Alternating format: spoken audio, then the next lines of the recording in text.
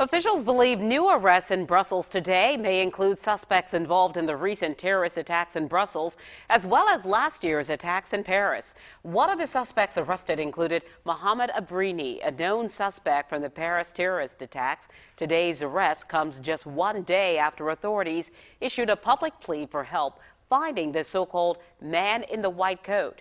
He's remaining but unidentified suspect from the Brussels airport blast, Osama Krayem, was also arrested. He's believed to be connected to the Brussels bombings.